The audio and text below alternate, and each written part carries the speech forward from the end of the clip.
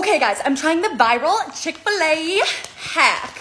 Okay, so what you do is you take apart your sandwich and bun, pick off, okay, you probably would take off the cheese too.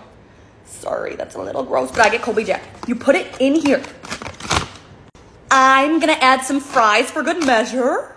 Now you're gonna pour in your favorite sauces. Mine's Buffalo and Chick-fil-A, of course, and they're a great combo. Wow! Now you shake.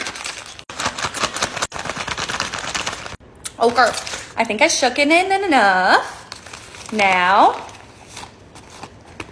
oh, patty covered. Adding the fries. Oh my God, this looks so good. Okay, I plated it. Okay, ready?